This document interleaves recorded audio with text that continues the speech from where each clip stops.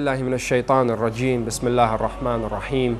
Wa salatu wa salamu ala sayyidina wa nabiyyina Muhammad wa ala ali baytihi at-tayyibin at-tahirin. I start in the name of Allah, the All-Merciful, the Ever-Merciful, and the everlasting curse on the Satan and his followers. Allah's blessings and peace be upon Muhammad the Prophet and upon his pure family. Our respected viewers, allow me to start with one of the sayings of Imam Hussein alayhi salam when he says, "O God, you are my only trust in every calamity. You are my only hope in every hardship. You are the only promise in anxiety and distress, in which the hearts become weak and the human conditions feeble, in which one is deserted and forsaken by his friends." Our respected viewers, welcome to Imam Hussein, a series of episodes in which we talk about the different stages of Imam Hussein's life, starting from his miraculous birthday, then talking about some of the events happened to him during his life, and then mentioning some of the Prophet's traditions in his right, and we end up with his unparalleled, unmatchable martyrdom. My name is Hassan Hadi, and I'm honored to be hosting this program. Our respected viewers, in the previous episode we spoke about Imam Hassan's will to be buried next to his grandfather. However, in today's episode we will talk about the obstacles were set and put to abolish the Imam's will. When Aisha caught the wind of this will, the will of Imam Hassan alayhi salam, she was furious and gathered a group of enemies of the holy household in attempt to prevent both the burial and the visitation.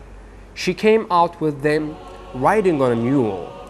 Ibn Abbas, who was with Imam Hussein at the time, called out to her, "Astonishing was the day of the camel, when you rode out upon one to fight Ali ibn Abi Talib. Not enough for you that new people should have to remember the day of the camel and the day of the mule as well. If you live longer, perhaps you will come out on an elephant next time. You have halted the funeral procession of the son of the Prophet, Allah's blessings and peace be upon them both. Upon camel and mule, you have shredded the dignity of the messenger. Are you set on putting out the light of God? Allah will perfect his light, though the disbelievers may averse. Surely we belong to Allah, and to him is the return." Our respected viewers, despite her attempted intimidation, Hussein and the mourners stood firm. It was at this point that Marwan bin al-Hakam and Aisha ordered their militia to open fire on Imam Hassan's funeral procession, and while Hussein, who was still in grief, held aloof his brother's corpse. Reports say that it was struck with 70 arrows, and some say that it was Aisha who fired the first arrow. O Master of Martyrs, peace be upon you, when you were born, and when you were martyred, and when you will be resurrected.